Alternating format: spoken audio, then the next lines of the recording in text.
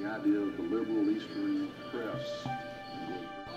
I was really upset then. It was an awesome experience today to be able to walk the footsteps of the Little Rock Nine. And I could only imagine how they felt with the mob yelling at them, and it took a lot of courage and determination to do what they did. And just to be able to feel the experience, I thought it was awesome.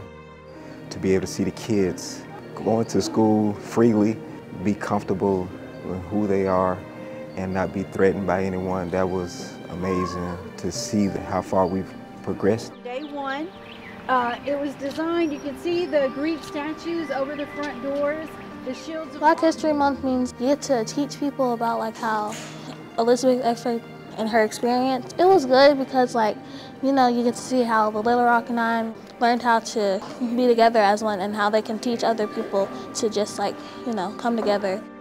I have to bring my son here. He's 15 years old. Miss Eckford, I believe she was 14, 15 years old around the time when she came through those doors.